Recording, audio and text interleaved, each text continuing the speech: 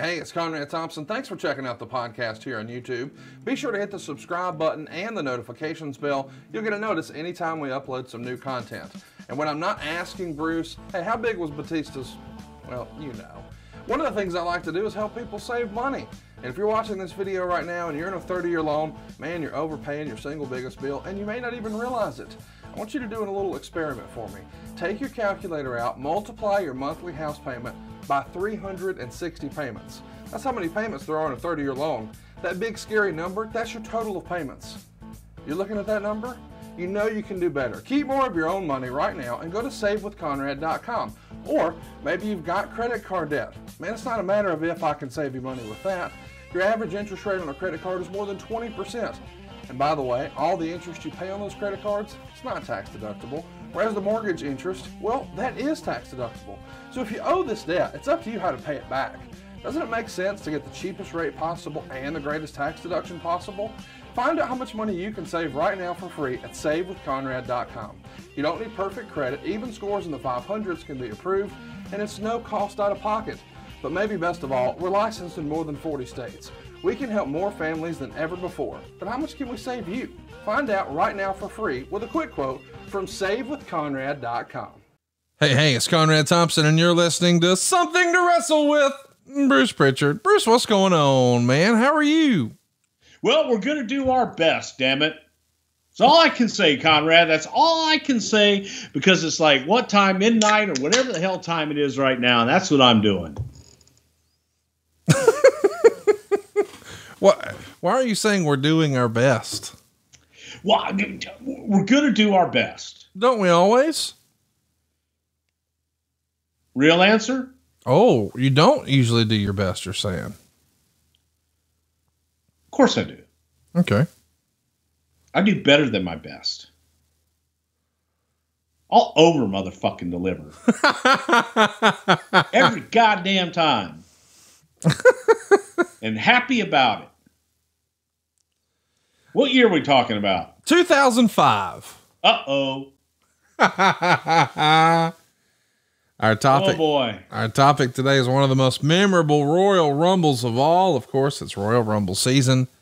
And 8 days from now is the 2022 Royal Rumble. Bruce, you nervous, anxious, excited? I know we don't talk about current stuff, but this year's Royal Rumble looks like it's going to be rather interesting. Absolutely. Always interesting. And of course, what an interesting story we've got in store for you today. 2005, you know, we're going to talk about, well, how this Rumble ended Vince's quads. But before we get there, I want to lighten the mood a little bit. Let's talk about the infamous and one of the best commercials WWE ever did, the West Side Story commercial. Let's take a listen. I want to play a little audio from that.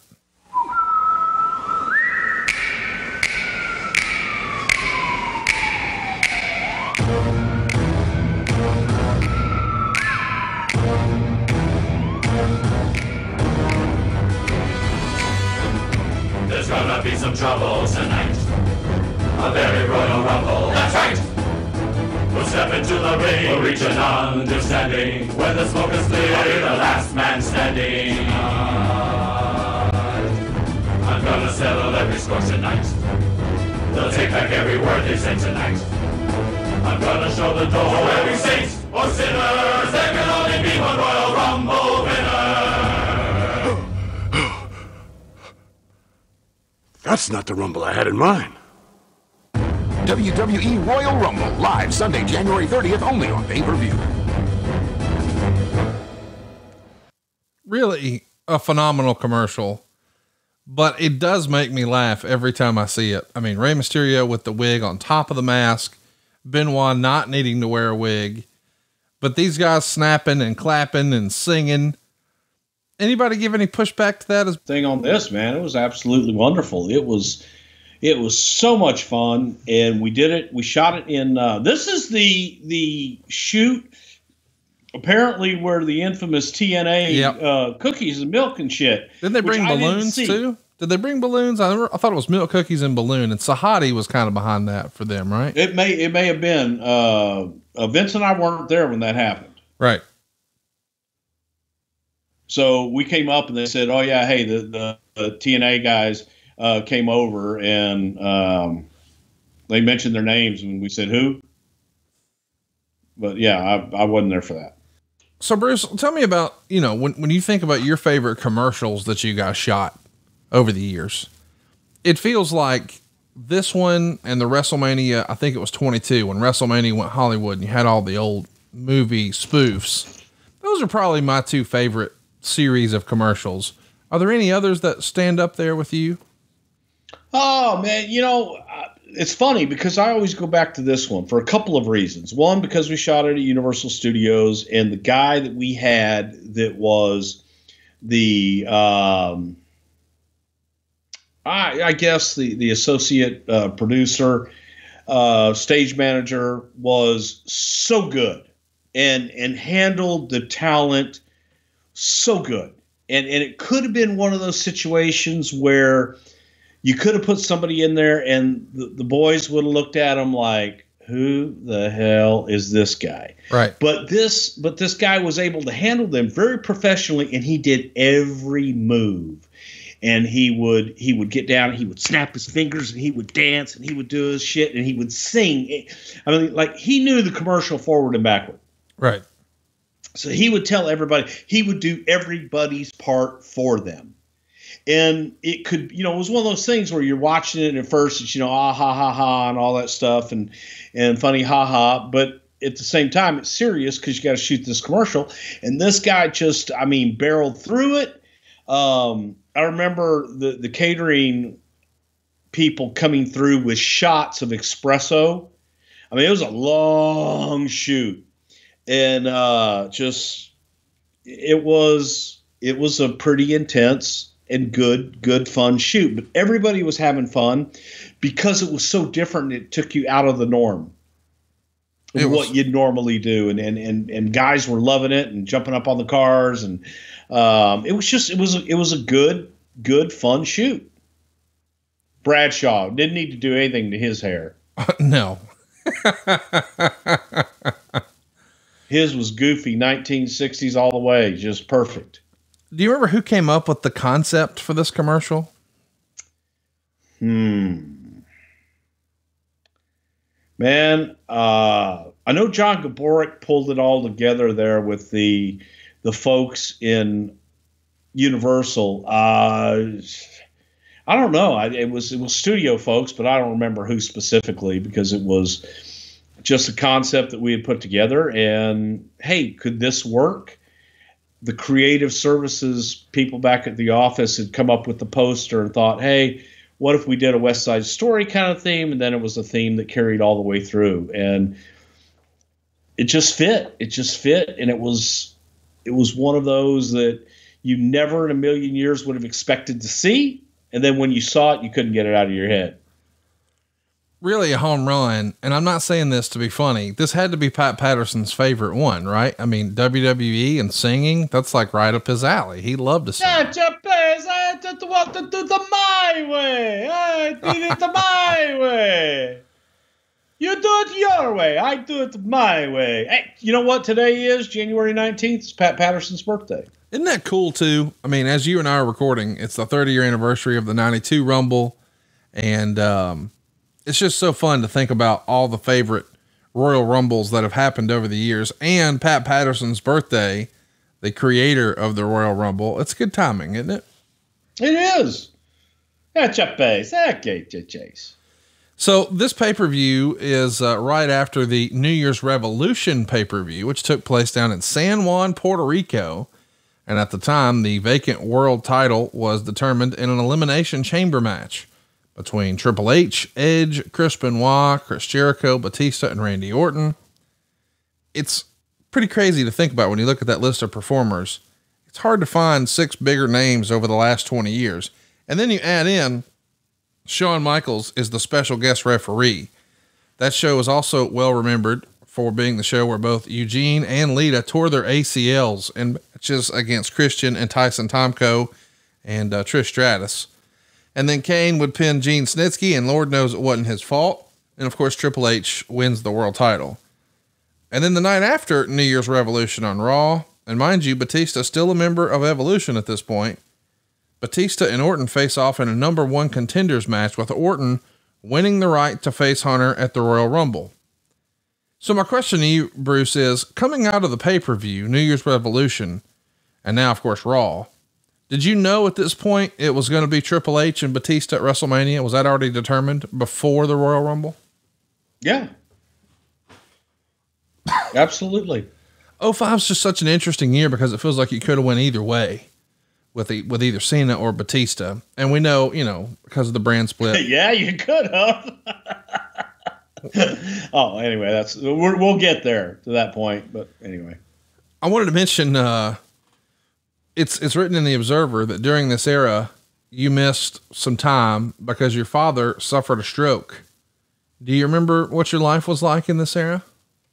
My life was turned upside down during this era. My dad did not have a stroke. Imagine them getting something wrong. My dad had fallen, and he had slipped, and he dislocated his shoulder and broke his elbow, actually. So when they got him into the hospital during that time, he also fell again in the hospital, and that was just kind of the beginning of the end. And it was pretty much every day you thought was going to be the last day. And during this time was a pretty sucky time for me. Well, I wish that wasn't the case. It's also mentioned in the Observer that Kurt Angle, Shane McMahon, Trish Stratus, Stacy Keibler, and Shawn Michaels all went to Japan to promote the upcoming tapings there. And Shane would even discuss that they're interested in running the Tokyo Dome. Man, can you imagine if that actually happened? How close, if at all, was there ever any serious conversation? Did it ever look like, hey, that might actually happen? I think that the politics in Japan were such that it possibly could have, but at the time, I think that I don't know that it would have been a big money deal. I don't know that we would have been able to go over there. Again, with what has been written about Japan and Japan's business and everything, so much of it is fantasized about, and people think, one thing when in reality, business over there was something completely different. And trying to do business there as an American company is difficult as well. So it just was challenging to say the very least. There's a tease that we're going to have Kurt Angle and Shawn Michaels. They're going to do a standoff here, but the Observer would say for Mania, at least as of this past week, Angle versus Undertaker was still penciled in. They really don't have to commit to anything until Rumble, at which point they should build the major angles. They could always do Michaels versus Angle and Undertaker and Kane versus Heidenreich and Snitsky. Was there ever a working plan or a consideration for Taker Angle at Mania? That could have been fun. Yeah, it could have been fun. It could have been great. It just, by that point, I think you're just doing more for the press than anything else. Who was pushing for Kurt and Shawn? Was that something that Shawn was itching to do, Kurt, or maybe somebody in the back? Yeah, I think that Kurt really wanted to do it. And, Shawn, Shawn was at the point in his career where he really enjoyed working. And being in the ring sometimes with Kurt Angle doesn't resemble anything about working. Kurt was a machine. But at the same time, it was a clash of two different eras and two different styles that I think clashed and merged really well. So it's the beginning of Hulk Hogan being inducted into the Hall of Fame. How important was it to induct Hulk for WrestleMania that year? This is the WrestleMania Goes Hollywood. Did that play into the thinking at all, or was it just time? You needed a headliner and it was time. It was time. And, Hulk had come and gone. And when you look at LA and you look at Hollywood, I think that the talent that was inducted into the Hall of Fame that year, from Hulk to Piper, on down the line, it made a lot of sense. And Hulk made a lot of sense for Los Angeles. Over on SmackDown, the show was built around a kidnapping angle with Joey Giovanni and Big Show, Kurt Angle, and JBL's Cabinet. This is a hilarious skit that you and I have had the pleasure of hearing JBL describe in great detail in some of our live shows, available over at adfreeshows.com. Can you sort of recap and tell everybody about the silliness of these darts you're trying to use on Big Show? This is fun stuff, is it not? Well, how the hell else are you going to slow a buffalo down? You got to have like a blowgun, dart gun to tranquilize them. A man that size, you're just not going to be able to give a couple of cc's of Valium and calm him down. You need a dart gun. You need technology that will stuff a buffalo, or stop a buffalo. You could stuff a buffalo like that too, but who knows? Oh my gosh, how silly some of this is. It's just fun. You know, the idea that I love that we get to be that creative and that silly and that fun. And I know Big Show had to have fun with this. I'm sure JBL did. It feels like Kurt would have hammed it up. What do you think Joy thought of these skits? You know, Joy was just so happy to have a job at that point. I think that, Joy was still very new to the business. Yeah. And not really understanding everything that went on, but Joy showed up and was willing to go through whatever it was we asked her to go through. So she was a very, very nice young lady. Let's keep it going here and talk about on this same show how the Bashams would win the tag titles from Mysterio and RVD. Is it really 17 years ago? Isn't that nuts, dude? Ouch. You're old now, you know? Well, how old were you? You're 9? I was 23 years old. Oh, that was after you bought the first mansion. That's not true. Okay. I had it was your first Rolls. No. The second Bentley. I didn't buy a Bentley till 09. Will you calm down? Yeah. Okay. Anyway, this is the show where That's true, folks, by the way. The Bashams would win the tag titles from Mysterio and Rob Van Dam, Booker and Eddie, and Reigns and Jindrak. So, you know, there's some experiments. I had no idea what you just said. Exactly. Right. Luther Reigns, Mark Jindrak, Eddie Guerrero, Booker T, Rob Van Dam, Rey Mysterio, and with all that talent, the Bashams come out as champs. I'm always been curious, like, with a big push like this on TV, why did it work out for the Bashams? You know, there's rumor and innuendo that sometimes you can campaign too hard for guys if you're a member of the office. And I know Cornette was handling developmental and he was high on the Bashams and they had done well for him down there. What was it about the Bashams that just didn't translate long-term for WWE success? Lack of personality. Okay. Tremendous in the ring. Doug Basham, I think, was absolutely a tremendous worker and a very good teacher as well. Danny Basham was, I think he went by Damaja in OVW. Another one, very good worker. They just didn't have a lot of personality, separate or together. The idea was to put them together, make them a part of JBL's cabinet. JBL provided the entertainment and the personality, and you knew that they were always going to have good matches. No doubt. I mean, once the bell rang, those guys were legit, but you're saying, I mean, in hindsight, would they have done better with a mouthpiece? Maybe if they had a manager? Well, they had Layfield. You know what I mean? Like, I guess what I'm saying is let's get in a time machine. Let's go back to the mid 80s. If they had a Jimmy Hart, they had a Bobby Heenan, something like that. The manager era, if you will, maybe that could have worked. Could have. It could have if you gave him a Jimmy Hart or something like that. So John Cena is going to defend his U.S. title over Kenzo Suzuki. At this point, Cena... You will, and you'll clean it up.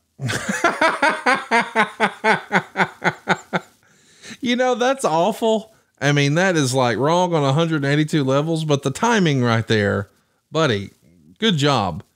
That's what I do, kid. Kenzo Suzuki, real deal.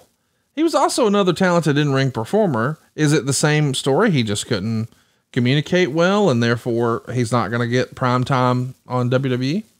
Well, if you were going to go to Central Casting and look for a big international heel. I think that Kenzo was right out of Central Casting. However, I didn't think that Kenzo was this tremendous worker, but he had a great look.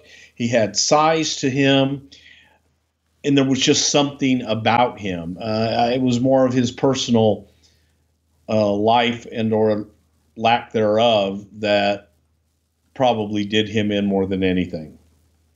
Nice guy, super nice guy too.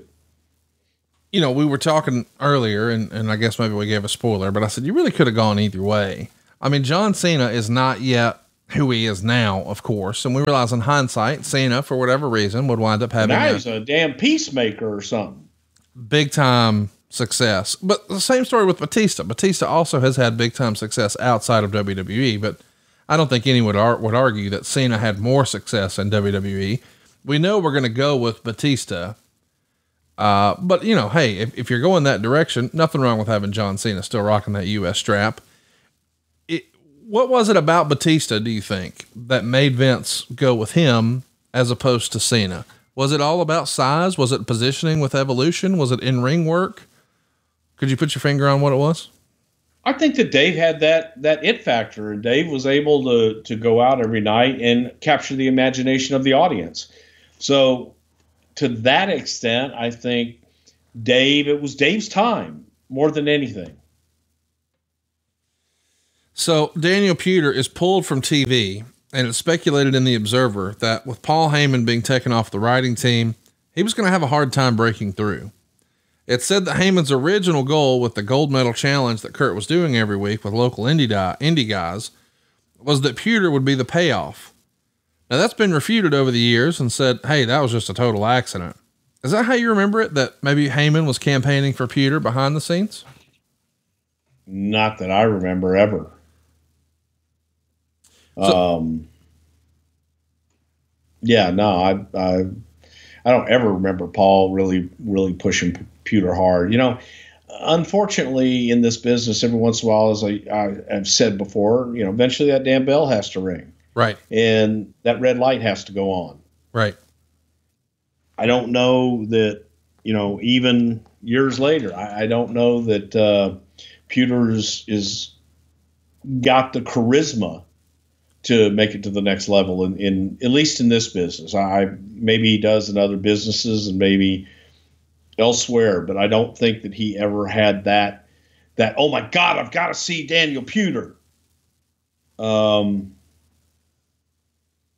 I just don't think he had it. And I don't ever remember Paul, you know, ever standing up and being, oh my God, I've got to have Daniel Puder.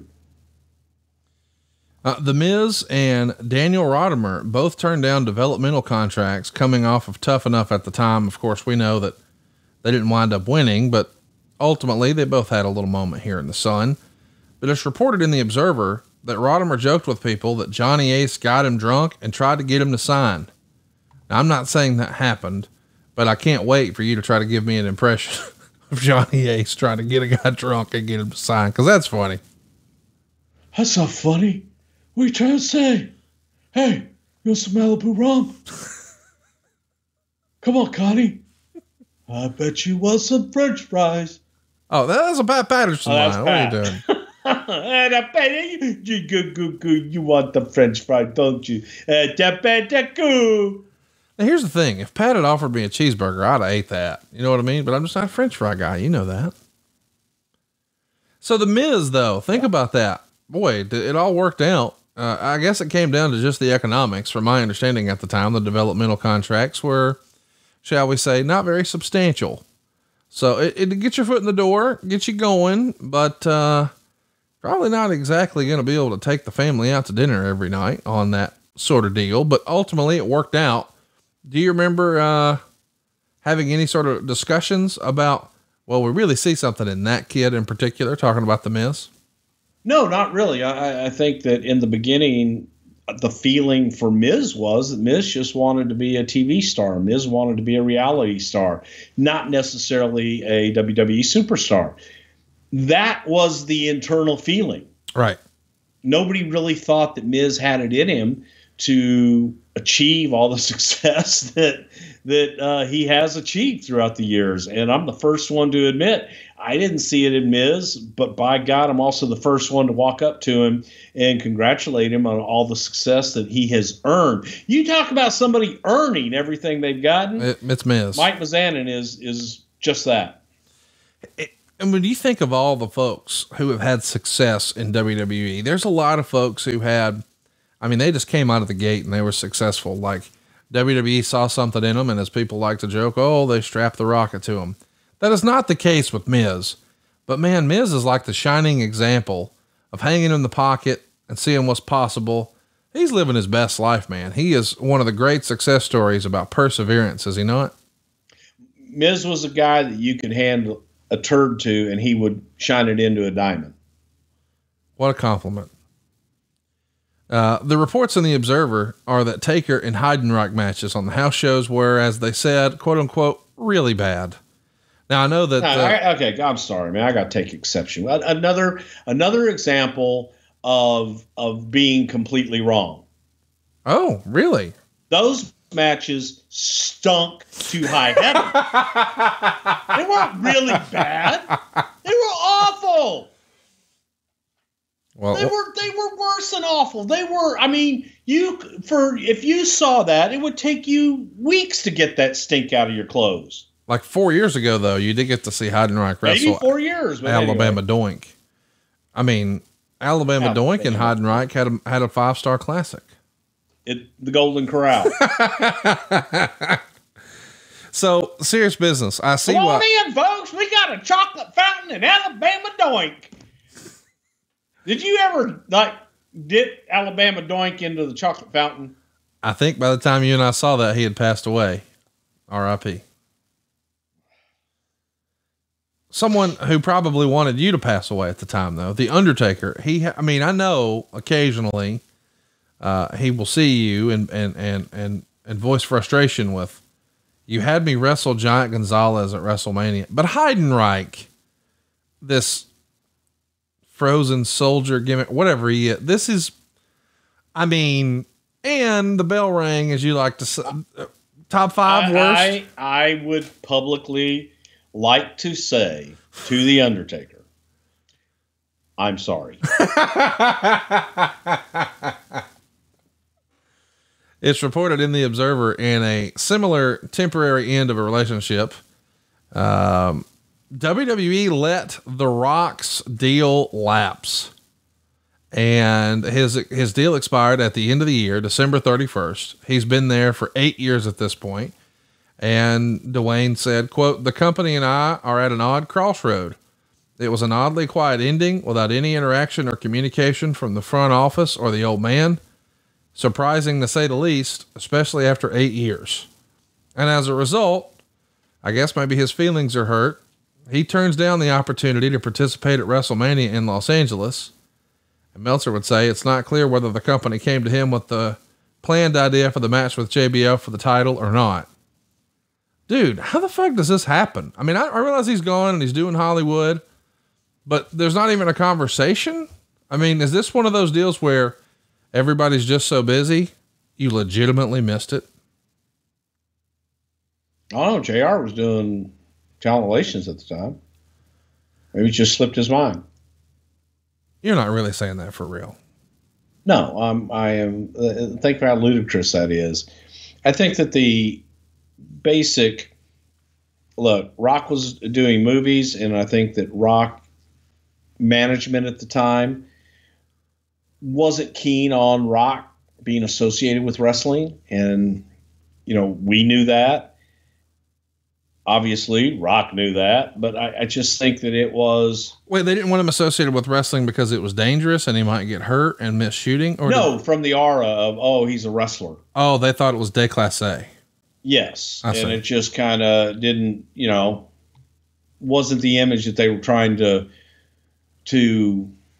have for Dwayne. So it just was, I think, timing more than anything else. And everybody, look, I think that if we could have had a relationship with Rock all the way through, my God, we would have walked over hot coals to do that. I think it was just kind of a mutual. I don't know that Rock was really making any effort to stay, and there were feelings on both sides that maybe it's time to take a break, but nobody wants to say to the other one, take a break, and things happen sometimes. Do you think this is one of those deals where Vince maybe thought, hey, if he wants to talk to me, he'll come see me, or he'll come talk to me, or if he wants to do something, he'll let me know? And maybe The Rock felt like, given his success in Hollywood, and that he didn't have to have this. Maybe he thought, hey, if the old man wants me, he'll let me know. And as a result, nobody let anybody know anything. I think that probably could have happened. I think that, it's just lack of communication more than anything. But at the same time, I think that ego and everything else got involved, that just things happen sometimes in this business and in Hollywood.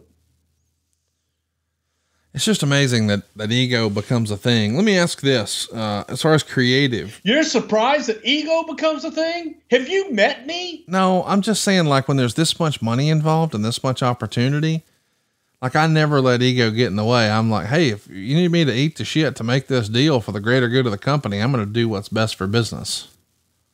And I guess at that point, neither Vince nor Rock maybe felt like they had to. And they were like, he needs me, I don't need him, sort of deal. That's the vibe I get. And fuck, I don't know these guys.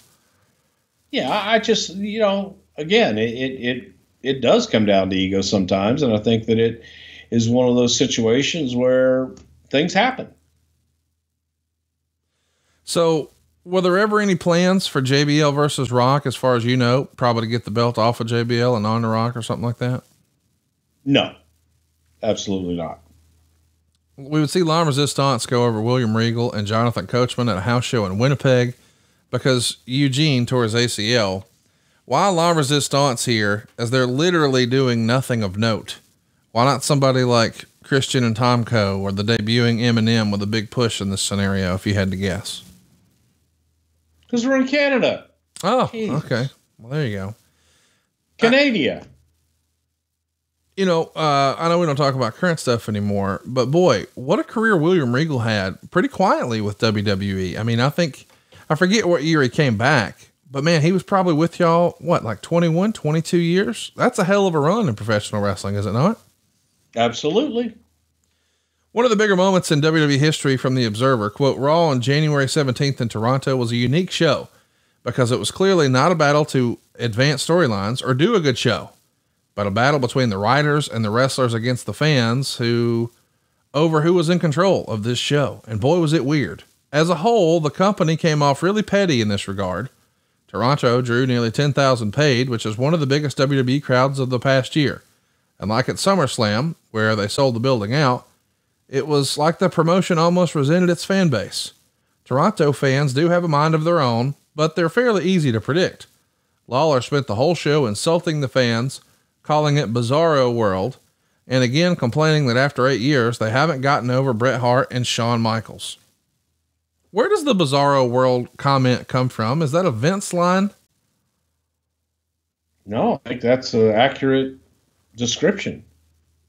What do you mean? I think, when you look at, like the crowds after WrestleMania and the crowds sometimes in different parts of Canada, they are in their own world and they'll react in their own way. And it is what it is. So you can either go with it or you can go against it. So, for Lawler, I think that's Lawler. They're just bizarre.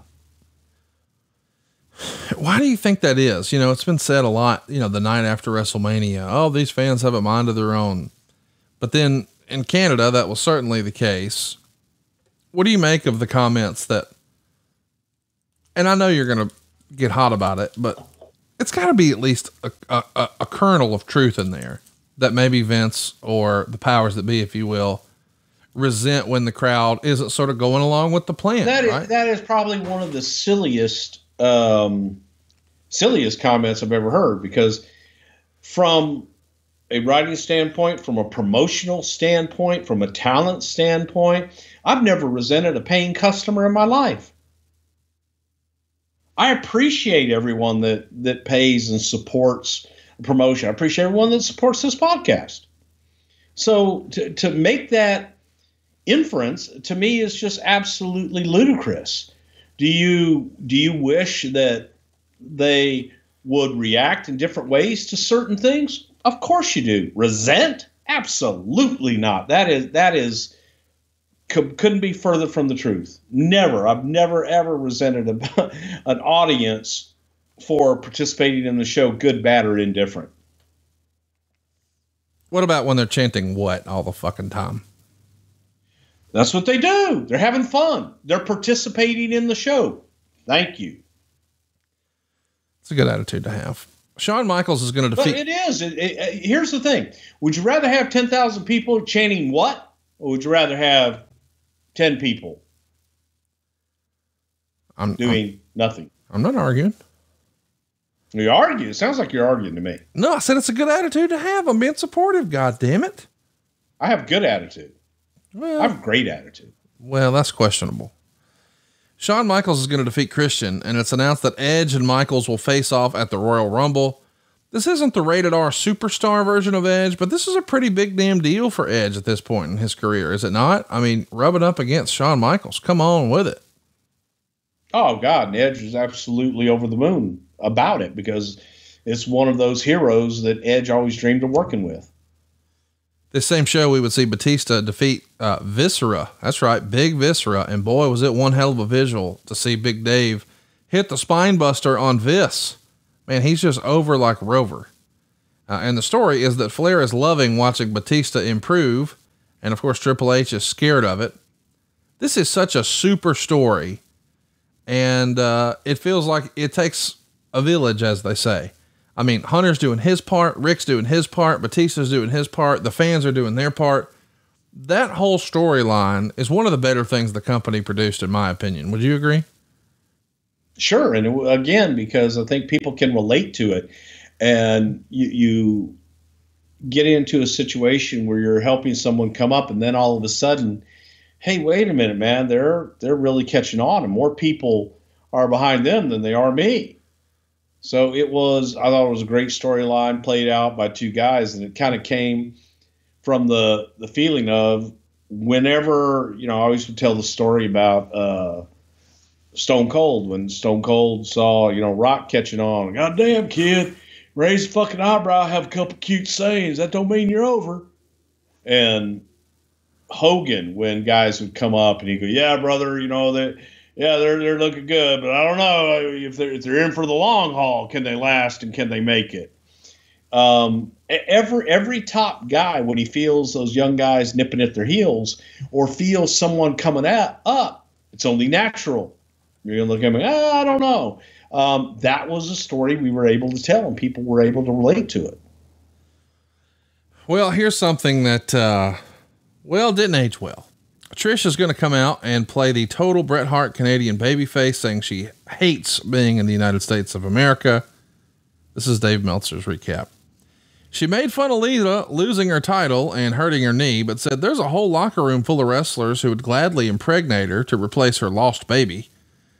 As a reminder, that was the whole Snitsky angle. She said, wasn't his fault. No, not at all. She said, just because her knee isn't working doesn't mean she can't lie on her back and that her uterus is still open for business. So Kane comes out. They're still married, I guess. And the crowd's booing Kane because Trish is the face. Now Kane is going to tease. He's going to choke slam her, or he wasn't going to choke slam her. And instead he's going to do the right thing. But of course, eventually he does choke slam her. And Meltzer would say, this will be edited out of the show in every country that has violence against women statues. This made Kane the heel for his main event with Snitsky, and it was terrible. The crowd crapped on it too. Fans did the wave and chanted, "Go Leafs go," and rejected it until the final spot. They were fighting on the entrance ramp when Kane chokeslammed Snitsky off the ramp and threw a few tables. The show went off the air with both dead. Well, except Snitsky was audibly talking with Kane and asking if the spot came off okay. Boy, of all the ways to end a Raw, this probably looked good on paper, but maybe not so much in execution. Do you remember this show? I don't. Good for you. I block out painful memories too. Yeah. I want to mention something because this is an interesting show where The Ultimate Fighter airs right after. And this is going to be a new show that UFC is launching on Spike. At this point, the UFC has been hemorrhaging cash. I think they were in the hole like $30 or $40 million. And they had this idea to create a reality show. They took it to Spike. They sort of self-funded most of it. And they knew what they were doing at Spike, and they positioned it right after Raw. I have to tell you, I love the first season of The Ultimate Fighter. Thought it was a great show, but I am curious, did Vince view that as some sort of competition, or in Vince's mind, was it always different and didn't really care? It was always different, completely different genre and different audience. But I tell you, I think that for, that's an interesting one that, if you were to interview both sides of that scenario, the folks at Viacom Spike and the UFC people and how that whole deal came about and the feelings afterwards. Very interesting story as well. How so? Well, I think that in many ways that Spike really reinvigorated and helped UFC tremendously. And the feeling on the Spike side was as soon as UFC and that show got over that they hightailed it and split. And I think Spike was looking more for, what's our payback? Wait a minute, we're not getting our payback on this. Hence the whole Bellator Spike relationship and what have you. There was a lot of bad blood there with Dana White and the folks at Spike. How's that different from when y'all left and then they put TNA on? I don't know. Probably different because when we went to Spike, they were getting it from USA. It was already, the show was made. I see what you're saying. The UFC show was something that nobody wanted to touch that Spike took a chance on. Got it. And built up. With us, we were already a proven entity. Did you ever see any of those early Ultimate Fighters? Yes, I did. I enjoyed it. So you saw the whole Chris Lieben, Josh Koscheck, all that stuff. Did you ever think, hey, maybe there's an opportunity for some of those guys to do something here? There's been a few guys who tried to dabble in that over the years, but it does feel like some of those guys could have been WWE characters. I mean, Chael Sonnen, my goodness, you had to love when you saw Chael, right? I mean, a smack talker, but an ass kicker. I mean, he is the epitome of a heel. They took guys with personality and allowed them to talk and to get us through that. So you knew them. That was probably the biggest criticism, and still is to this day, of UFC, is that they don't have a lot of characters. Name the UFC fighters. I shouldn't ask you this because you'll probably rattle off 6 whole names. But other than Conor McGregor, right? Who's a UFC star? And then when was the last time that Conor fought? When he got his ankle broken. Well, but people could say that about WWE. Name somebody besides John Cena, and when's the last time John Cena fought? Right? SummerSlam. Oh my gosh. Well, Conor fought too. I'm just saying that there's similarities, I think you could say, in that every promotion, right? There weren't similarities then because no one knew any of the stars. Well, in fairness, any of the fighters. Chuck Liddell was getting over, but I see what you're saying. The Ultimate Fighter was a springboard for UFC, and they were in the red before, and now they've sold for billions of dollars and continue to be a cash cow. And I get it. SmackDown is based around Kurt Angle having to apologize for kidnapping, or else he wouldn't be allowed the title match at the Royal Rumble. So let that be a lesson to you folks. If you kidnap somebody, just say you're sorry, and then you still got a shot at the title. JBL go ahead. How long are you going to hold a grudge? Well, that's a fair question. All right. I'm sorry. JBL and Show come together because of what Angle did and how it was so wrong. But of course, at the end of the show, JBL turned on Show and it was a massive heel beatdown that left Big Show bloody. And there's not a lot of heat here. It is a big angle and it seems weird that the audience, do you think at this point perhaps the Big Show had been good guy, bad guy, good guy, bad. It just flip-flopped so much that fans were starting to tune out a little bit, and it was hard to, or is it just hard to have a sympathetic baby face when you're a giant? I think it's hard to feel any sympathy for a 7-foot giant. Yeah. It's reported in the Observer that the Shane twins were signed to be placed on TV immediately on the SmackDown side. These are two big dudes who were twins, and they're going to do the old switching in and out gimmick. What'd you think of them? And did you think they were TV ready? Well, great guys, love the business. They were, I think Steve Kern trained them or something, but I know Steve Kern recommended them. Dean Malenko trained them. I first saw them in TNA. I think they were the Johnsons or the Dicks or something. Oh, they were the Johnsons. It was Dick Johnson and Rod Johnson, and they dressed like penises. And now they're the Shane twins for you guys. Yeah. I feel about the same way about them. Is this the same thing as the Bashams? Odorless, colorless. Yeah. Wait, your Peters are odorless and colorless? Definitely odorless.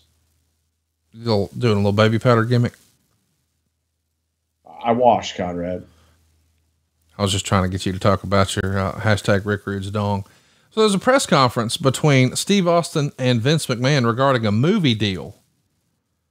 Now, not trying to play a conspiracy theorist, but is the timing of this a coincidence with everything that was going on at The Rock at the time? It was a coincidence in that we were doing the Steve Austin movie at the time. Do you think? No, it had nothing to do with The Rock at all. But you know that they probably thought that, right?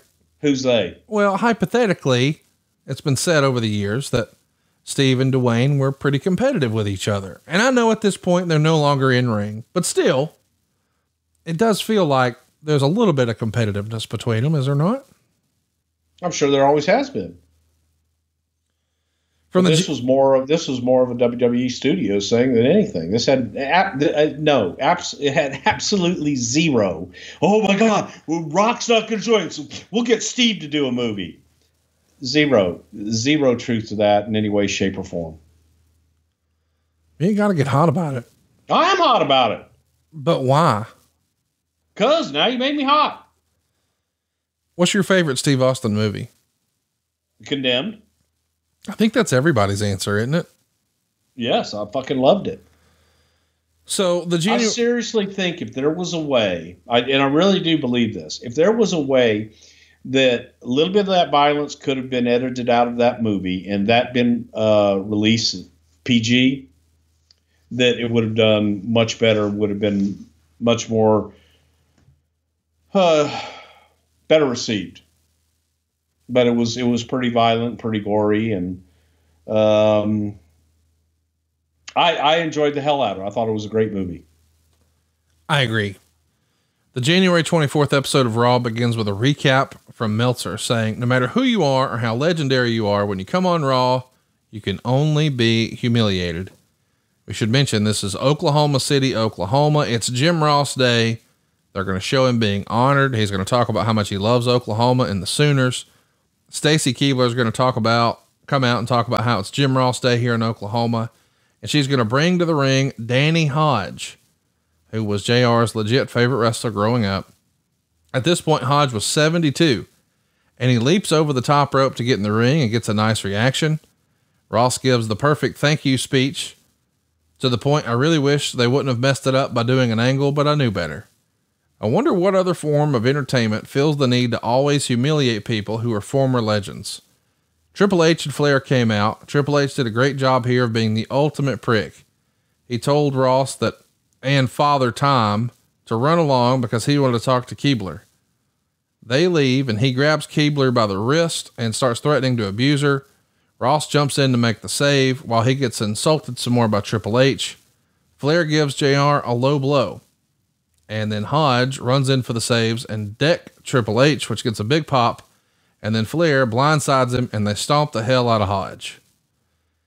So listen, I kind of get this because we're getting heat and the guys probably enjoyed it, especially Mr. Hodge, because, oh, I'm in a wrestling angle or whatever.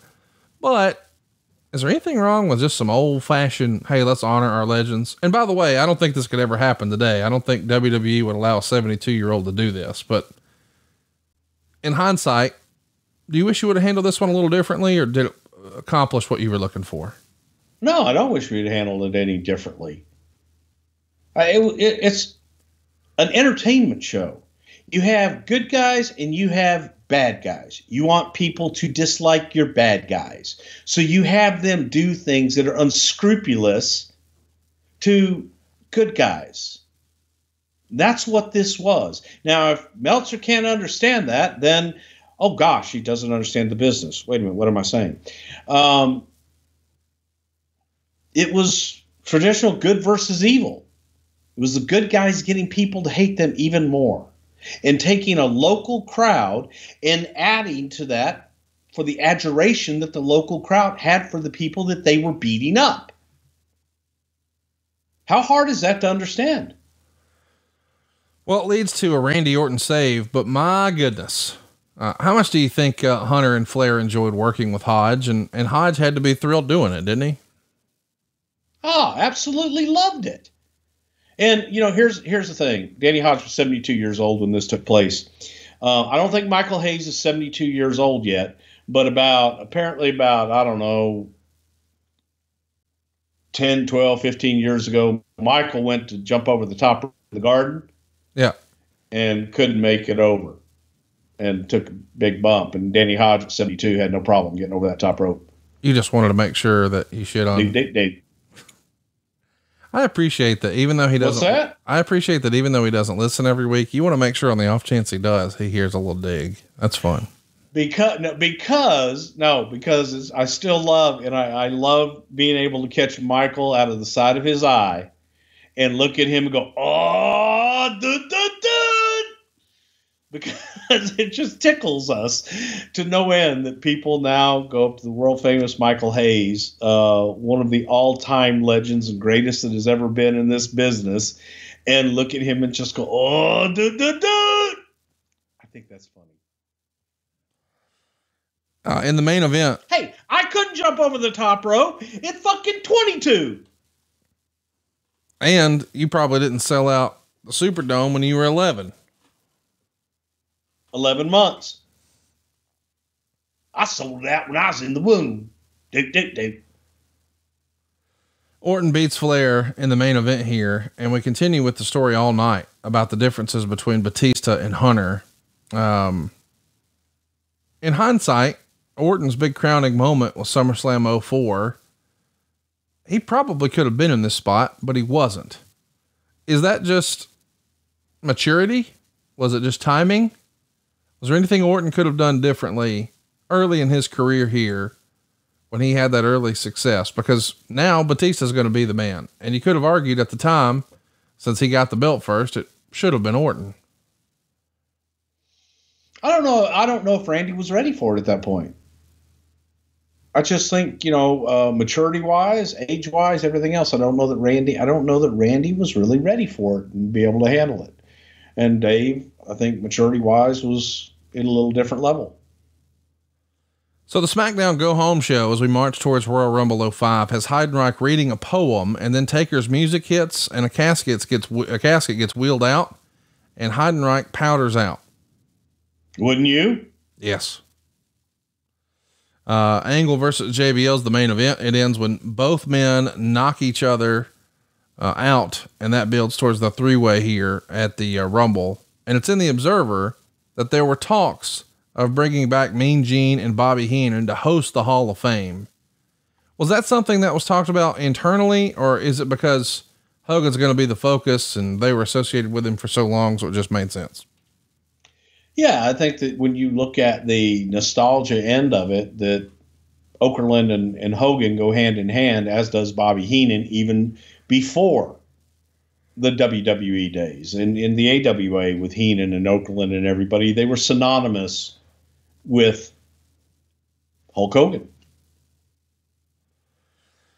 I want to mention Batista does an interview in the media prior to the Rumble, and it's said here, quote, "I don't consider it a rivalry." He's talking about SmackDown and Raw at all. We're a better show, period. There's no comparison. I feel sorry for SmackDown. I just don't know what's going on over there. I try to watch the shows, but for me, they're hard to sit through. And that really makes me sick, as it should be a top show. I've watched their tapings live, and it seems like a lot of the guys couldn't care less. There's a lack of passion and pride. They need the stress of a live show on them like we have. A lot of them think, oh, it's taped. If I mess up, we'll just redo it. They're more worried about where they're going after the show, which also makes me sick because it means they're not here to work. And I'm curious from your perspective, Bruce, part of the company's approach to this has to be, oh man, that's good. That's competitive. We like when folks are competing and people are a little uncomfortable, that's when they're going to do their best work. I get that. But on the other hand, if you're in the media saying, man, that show sucks and it's your own show, maybe that's not the right approach. What do you think of these comments? Yeah, I think it's a poor choice of what he said. I don't think that, you have a way you can put yourself over and you put other people over in the process, and that's how everybody gets over. And an extremely just poor choice on his part. What do you think? Meltzer writes this, this isn't being said without Triple H's approval, and it actually speaks volumes about many things. He's not wrong either, as there is a difference. Did you feel that shows that Dave Meltzer has no idea what Hunter approves and doesn't approve.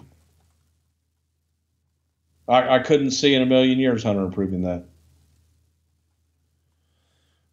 Or approving of it. Right. But did you feel that way? Did you feel like SmackDown was, as we like to say in the South, lollygagging a little bit?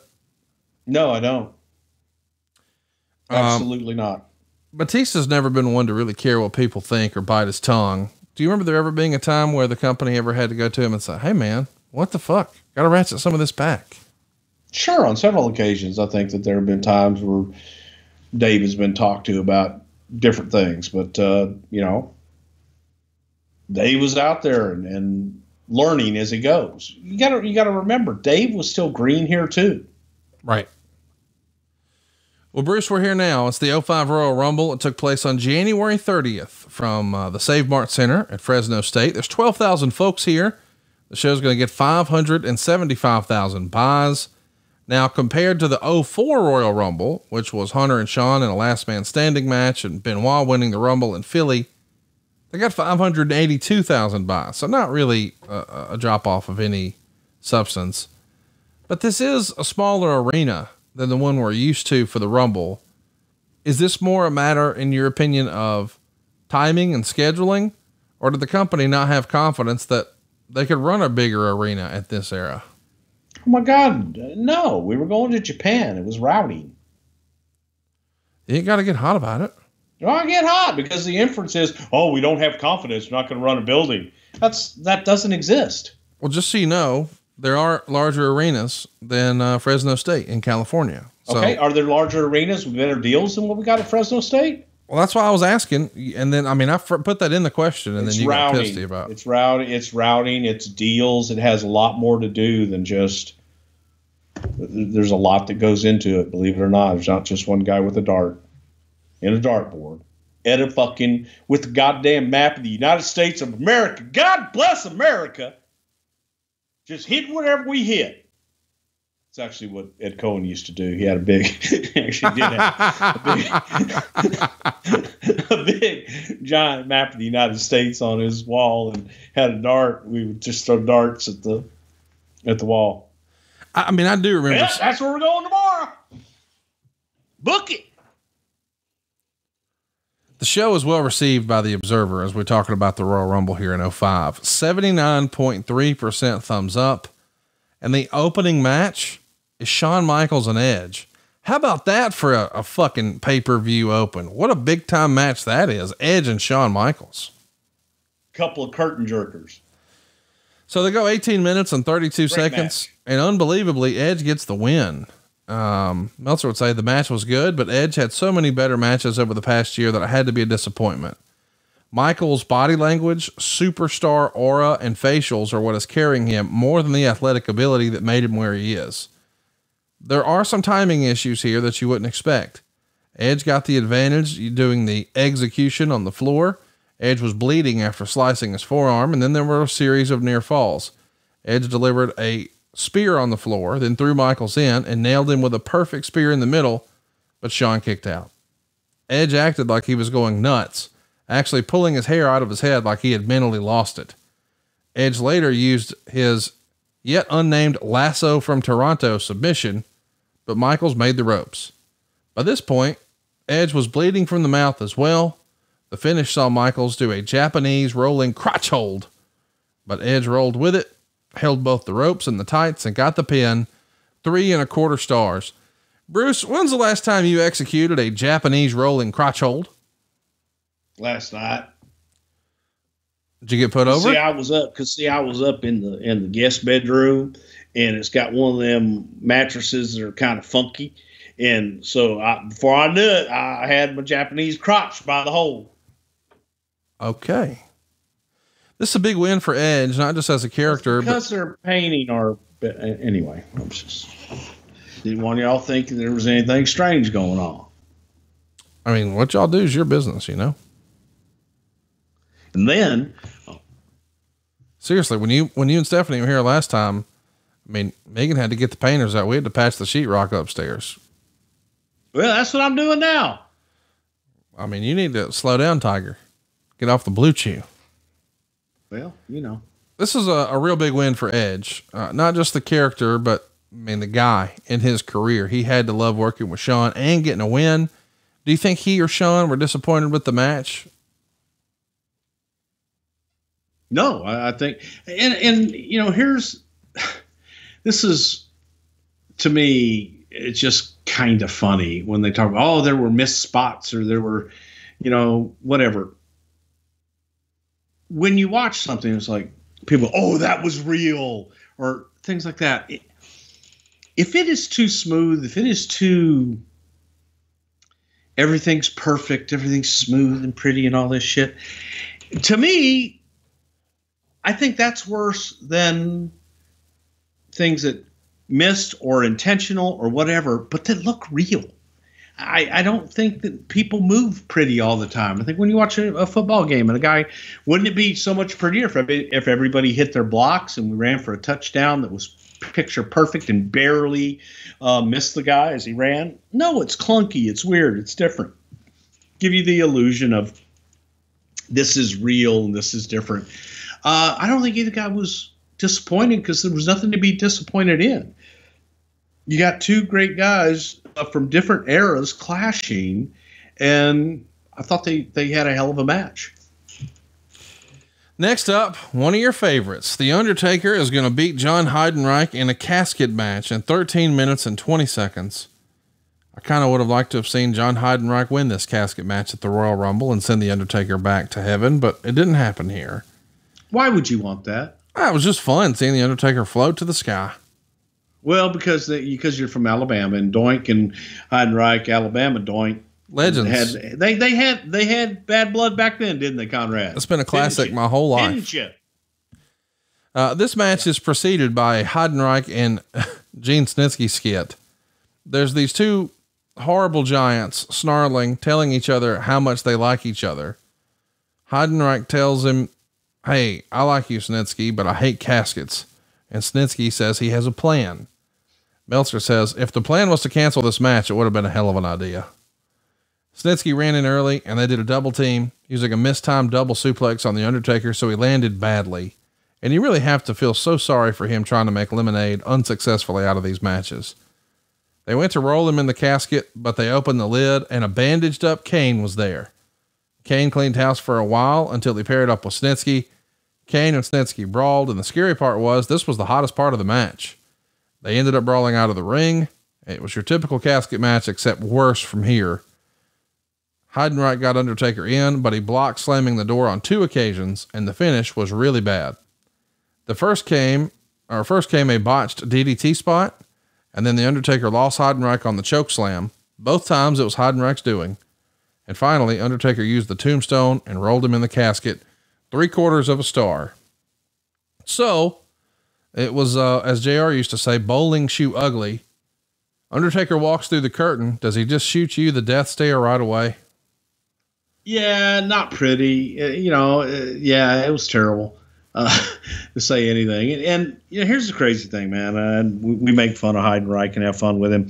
And John is super. I mean, he's almost childlike in his innocence sometimes, and just being nice. I don't remember if you were there when it happened, and you might have come by afterwards. But I was doing an autograph signing in Orlando at WrestleMania for an Orlando WrestleMania, and the contract signing the autograph signing was someplace else. And Heidenreich and the Alabama Doink guy got into a fight, but he wasn't all dressed up as Alabama Doink. He was just whoever the guy is that was Alabama Doink running the thing. And he and Heidenreich got into an argument over money. And Heidenreich broke a table and threatened to beat the crap out of the guy. And the guy, took off running and all this stuff.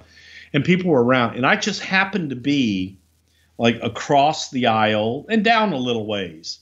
And as John came down and he saw me sitting there, and he stops cold. He looks like he's ready to kill someone. And he probably was if he could have got his hands on the guy that portrayed the Alabama Doink. And he just stops and looks at me and goes, "Oh, hey, Bruce. Hey, man, how you doing? I'm so sorry you had to see that. This fucking guy stole money from me and promised me X amount of money. When I asked him for my money, he told me he didn't have it. I said, well, you better get it." And he starts getting all worked up again. And then he just puts his shoulders down and goes, "Man, I'm so sorry you had to see that." And throws his hands up in the air "Oh, damn it." And then just walked off into the crowd and disappeared. And I didn't see him for the rest of the time. And that's, John just is kind of a very innocent, very nice soul, but a little crazy. Next up, JBL is going to retain the WWE title in a 3-way over Kurt Angle and Big Show at 12 minutes and 4 seconds. Angle would hit Show with a TV monitor while he's standing on the ring steps, and Show falls backwards with an ST plunge bump through the SmackDown announcer's table. And Show only sold being out for 2 minutes before he makes the comeback. Angle isn't able to carry a match with guys like this all by himself anymore. Show did a running tackle, sending JBL through the barricades. They brought out a stretcher for him, and then the Bashams came out. Angle tried to bring in a chair, but Show flapjacks Angle on the chair and has it beat. But Mark Jindrak pulls the ref out of the ring, and then Luther Reigns attacks Show. As Reigns and Jindrak are beating up Show, JBL staggers into the ring and does a clothesline on Angle to pin him. And it was almost a babyface turn tease because Cole was putting over JBL as a survivor, star in 3/4. Man, this is just weird. The idea that we're trying to sell that, he's a survivor, when in reality, he's a heel who set all this up. But the match just didn't click. The idea that Kurt Angle had a pay-per-view match that only got a star in 3/4. How much of that is just these guys didn't click, and how much is it 3-ways are just a clusterfuck?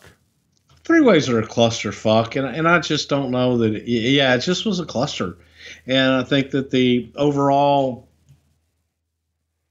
foundation of the match didn't work. That's all. It's just sometimes it doesn't work. Triple H is going to pin Randy Orton in 21 minutes and 28 seconds to keep the title. They get 3.25 stars. Meltzer would say it was clear they were limiting the interference to the 2 matches they felt needed it more. I thought the only ending here was Batista beating Orton and saving the title for Triple H, but instead they went with Triple H over Strong. They might have as well, since Triple H has been booked as the face who overcomes the odds most weeks anyway. And the crowd was chanting things like Randy sucks and Orton's a pussy. Wow.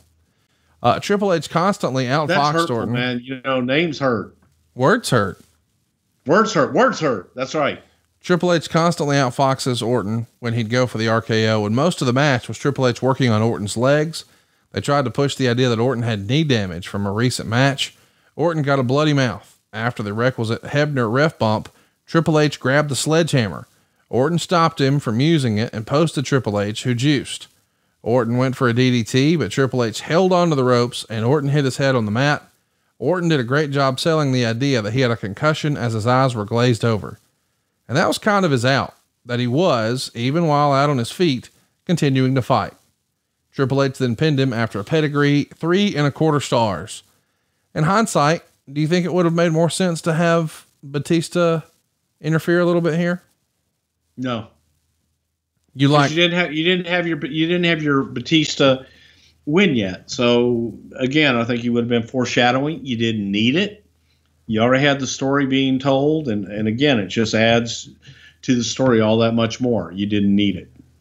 I thought it was an absolutely excellent match. And, you go back and you look at how great Randy was then when he was a kid, still, learning and still very young, was an absolute prodigy. Next up, a great little segment backstage happens. Ric Flair and Eddie Guerrero are doing a backstage segment where they're drawing numbers, and Flair obviously draws a good number, and Eddie gives him a handshake and steals it. Classic Eddie, lying, cheating, stealing. Great segment. Is this Brian's writing? Cause this is fun. I'm sure it was me. Great. Glad to hear that. Yeah. That's what I did. Brian didn't do shit. Next up, it's time for the actual Rumble. Batista's going to win, as we know, and we're going to talk about all of it, but it goes 51 minutes. Whenever it's good shit. Oh, is that Brian doing it? He ain't going to put you on Young Rock, man. I don't want to be on. Okay. That would be kind of fun to be on your.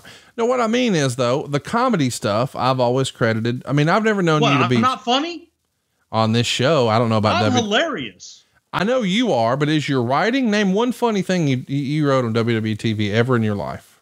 That right there. Okay. Besides that, anything. Brother Love. What was that? Brother Love. No, not your performance. Something you wrote for other people that was funny. Who the hell do you think was writing that?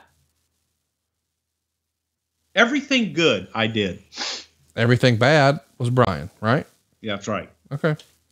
So Batista wins 51-27, and Meltzer would say this is probably the first Royal Rumble that Pat Patterson, who created the event, wasn't heavily involved in putting together. For the record, Patterson wasn't even at the show. He was in Tampa at the Wrestle reunion. Bruce, I know it was a long time ago, but from your recollection, is this the first Rumble you remember Pat missing? No, I think he missed a few before this, maybe at least one or two before this, at least. I always love to have Pat back in though, to pick his brain and go over it, even just once a year, to have him there for it. But that was selfish on my part because I loved working with Pat. What's the magic to putting together a Rumble?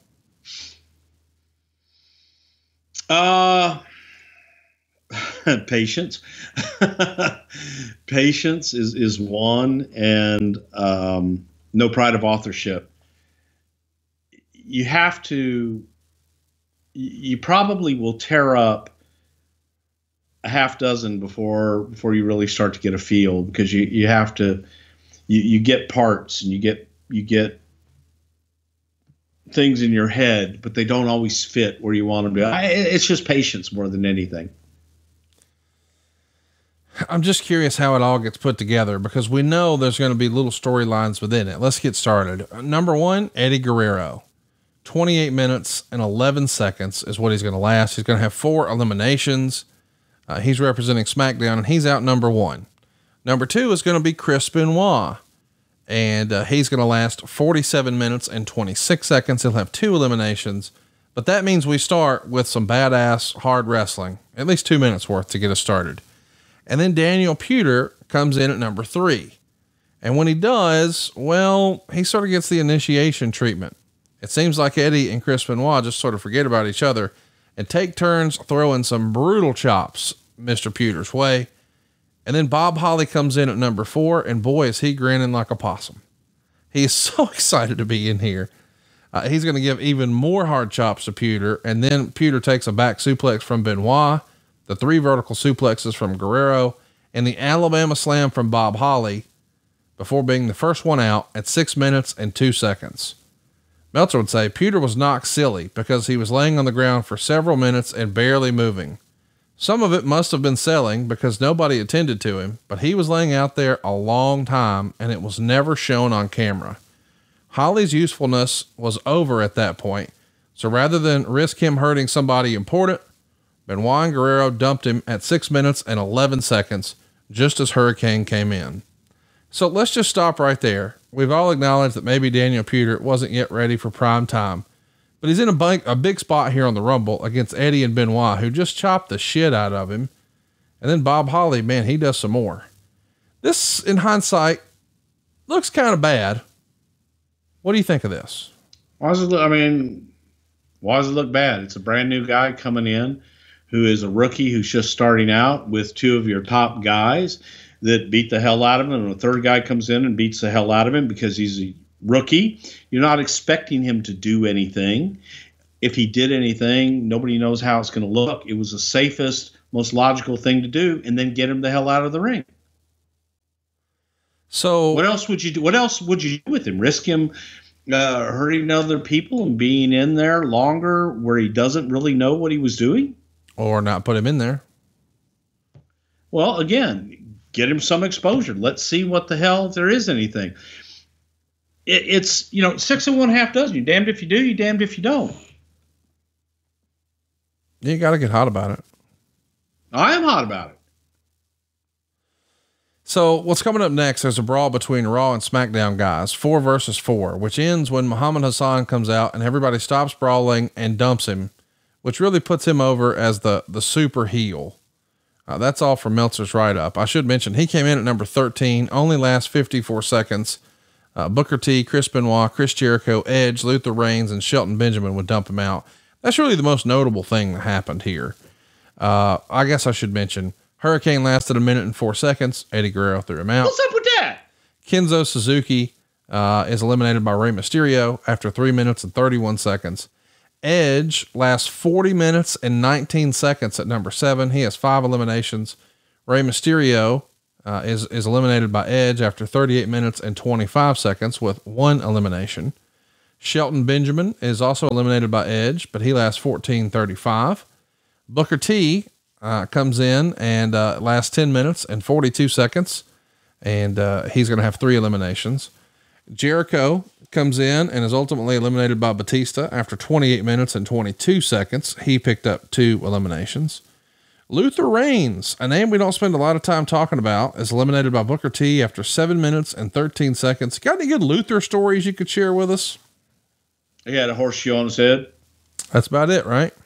There you go.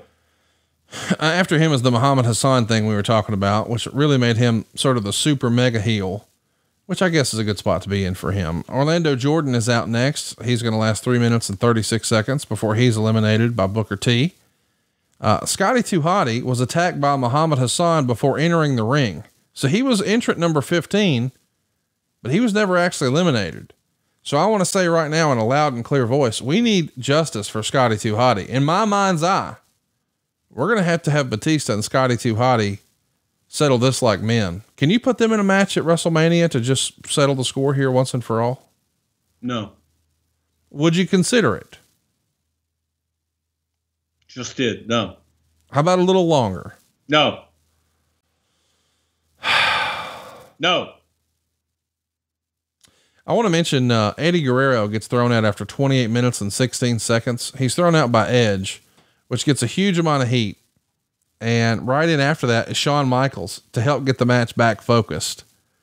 I mean, that's pretty well done. And then right after, Kurt Angle comes in for 47 seconds, which is enough to suplex almost everybody before Shawn Michaels super kicks him out, which is really awesome. I mean, what a great way to get somebody over in 47 seconds. He comes and kicks everybody's ass, but then gets caught slipping. And then of course, Angle attacks Shawn, which eliminates him illegally, busts him open. And now their WrestleMania program has started. This is a Royal Rumble that's put together really damn well. Thank you. Next up, Charlie Haas is going to come out. He's going to last 16 minutes and 20 seconds. Rene Dupree is going to last 11 minutes and 32 seconds. Jericho is going to eliminate him.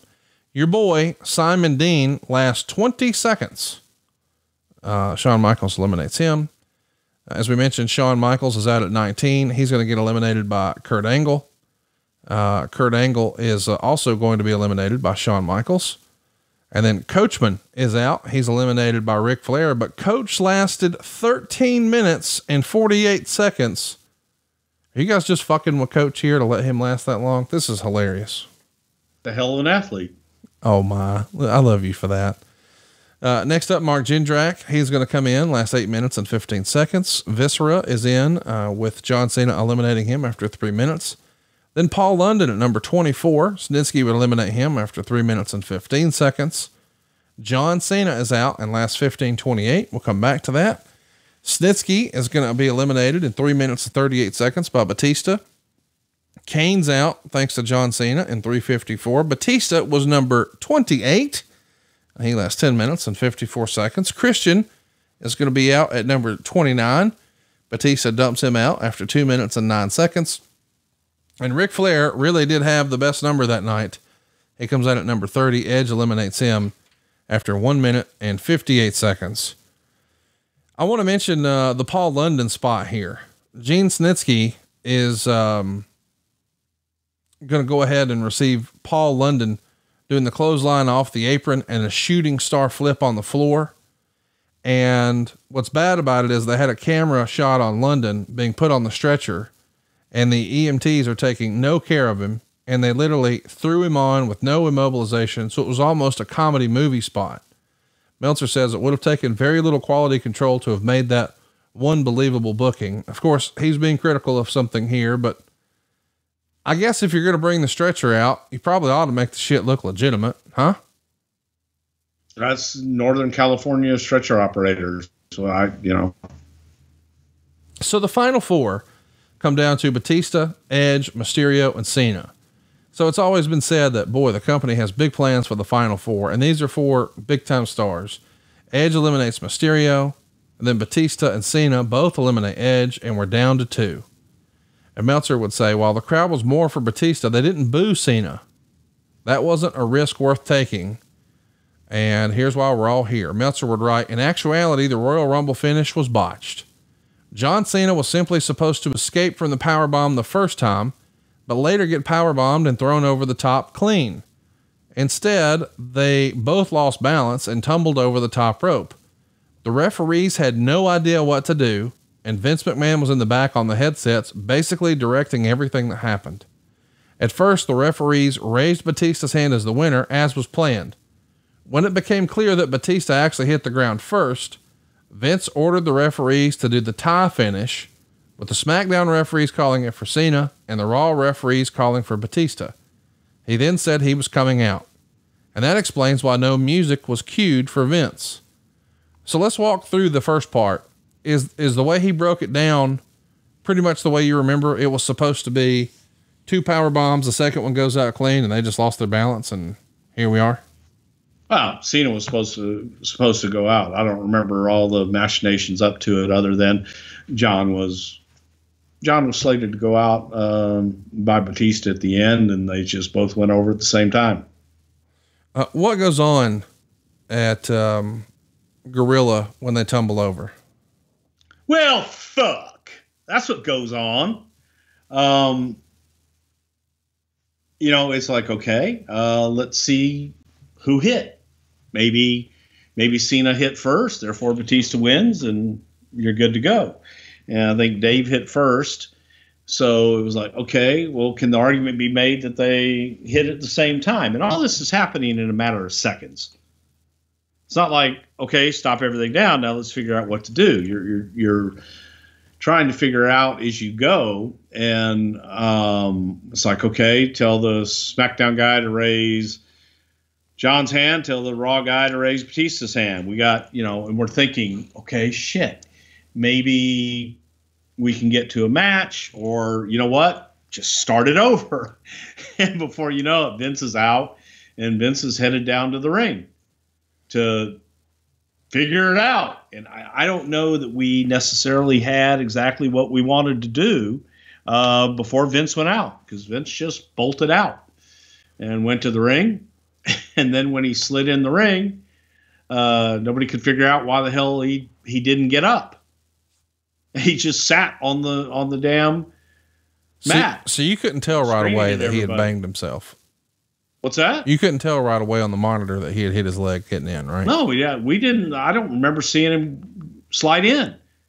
Again, we're trying to do a million different things and talk to a million different people and try and figure out what to do.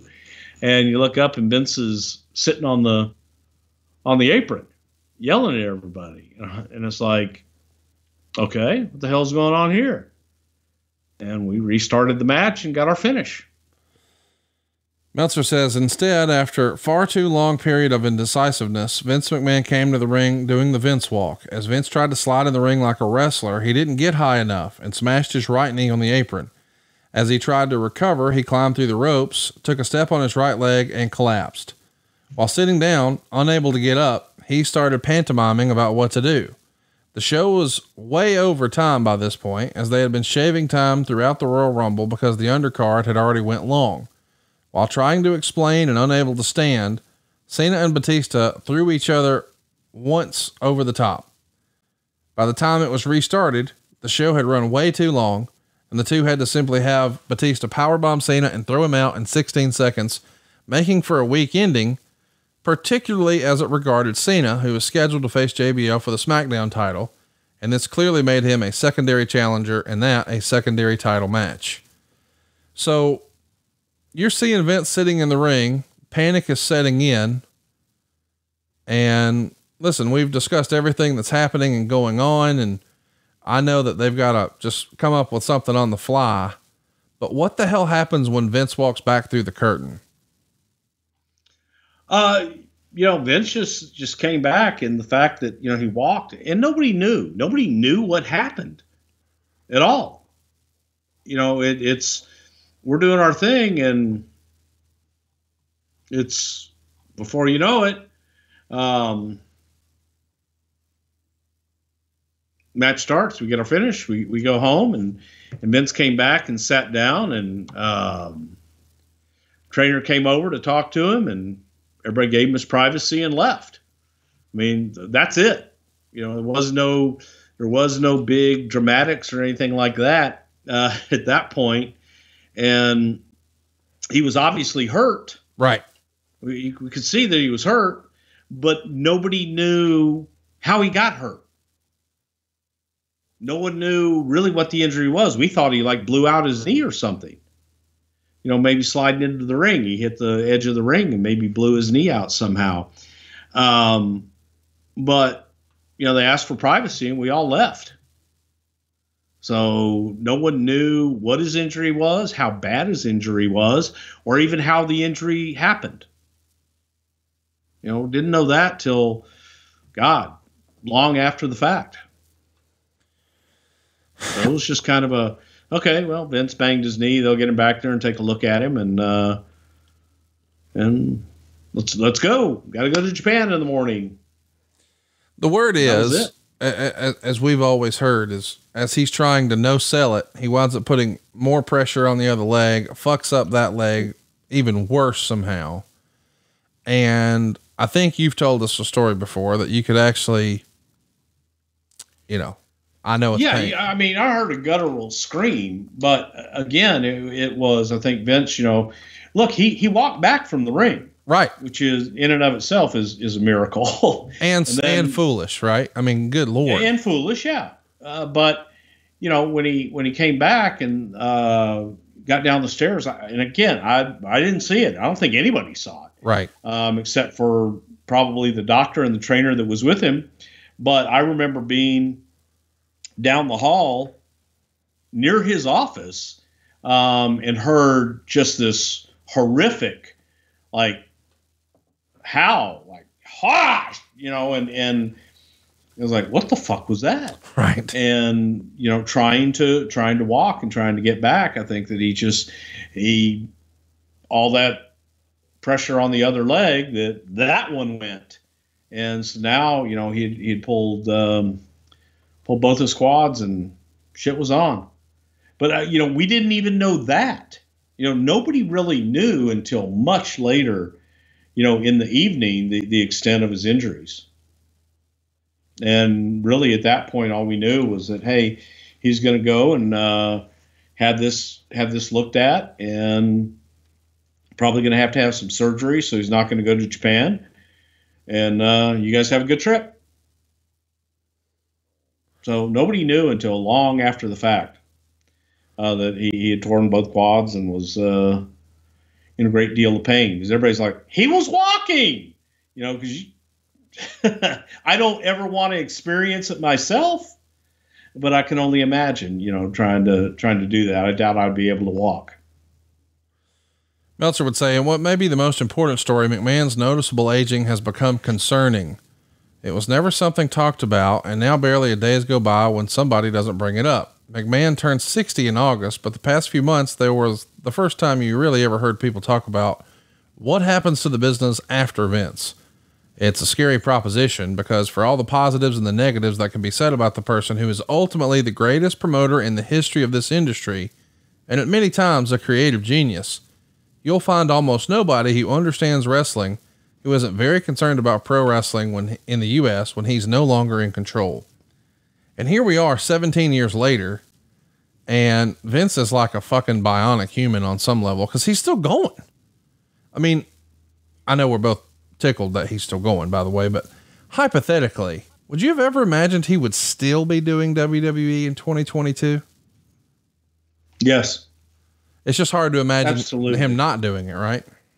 Yeah, I can't imagine him not doing it, and I'm sure that he will continue to do it probably for the next 25 to 30 years. His mom's 101.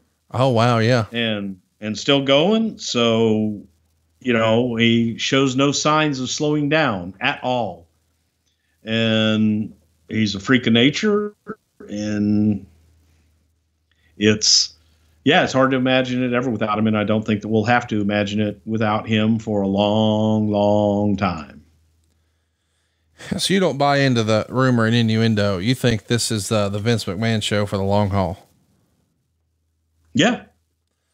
It's just amazing to me. I want to mention too, it was reported in the Observer that the promoters in Japan who were promised Vince for TV tapings because it had always been Shane and Stephanie going to these things, and that made the company uneasy. Well, they didn't know if Vince was going to be able to travel. How real was that issue from your perspective? I mean, we knew he wasn't going. You mean beforehand or once he was injured? No, once he was injured. But what are you asking? I mean, no, I mean, it's not like you can help it at this point, right? Yeah. You know, it is what it is. The guy, he needs to be taken care of. And the last thing he needs to go on is a transcontinental flight to an international destination. Well, no kidding. Where English is not the primary language. You've sort of freestyled before what you think the scream sounded like. You want to give us your best impression? Ow. Thank you. Ow. Ouchie, I said.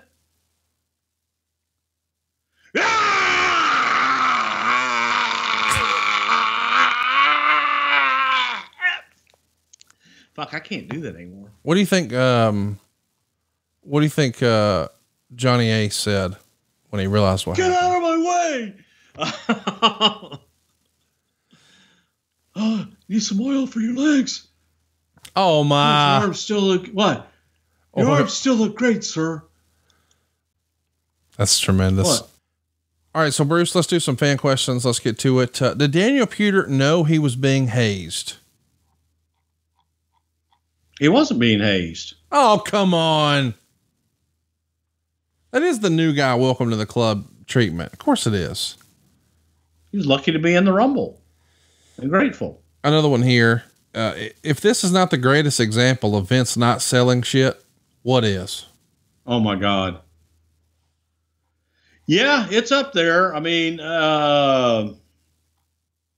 again, he's a freak of nature. So yeah, it definitely was Bizarro Land. Here's one. What did you think of Triple H as a heel in this era? For it, against it, his best work, not his best work, just not your favorite?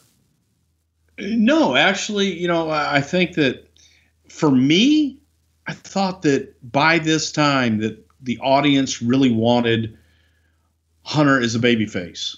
And he was so comfortable and just preferred being a heel that, that's what he wanted to do. And he was very good at it. I just think that overall, probably the majority of the audience, in my opinion, wanted him as a babyface. But anyway, look, this was some fun shit. Going back to all the stuff with him and Flair and Batista and all that shit was absolutely, I thought, some of the best work any of those guys ever did. So next month, or next week rather, we close out the month, the Royal Rumble month, when we look back 15 years and discuss the 20th Royal Rumble from 2007. It was the AT&T Center in San Antonio, Texas, or as you people say, San Antone, where we have 3 championship matches scheduled and the first Rumble to include ECW. Bobby Lashley is going to defend the ECW title against Test. Batista will defend the world title against Mr. Kennedy.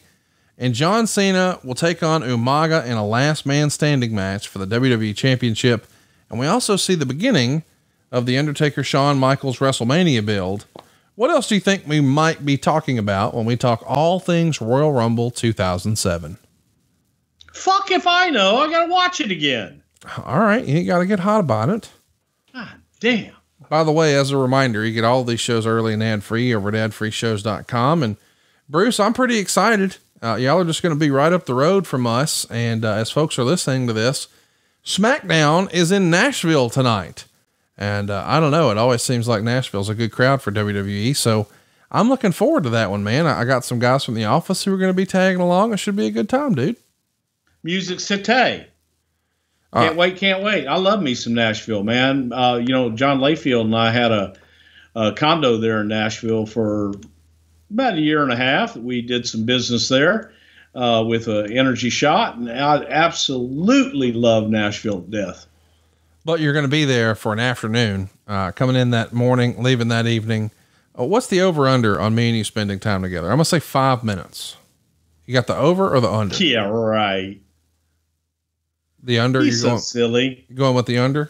I'm going with the under. Can you just send me a picture of where you are in the building? And then maybe we could do just like track my friends or track my family, and it'll be like, hey, we're in the same place. You can track me that way. I'll send you my locale. You think? See, I'm always moving, man. I'm on the go. You think hypothetically you'd be able to put me on the parking list so I can get a good parking spot? Oh, hell no. God damn it. Well, always wanting stuff. Always just hand out wanting stuff, man. What the? A parking spot? Really?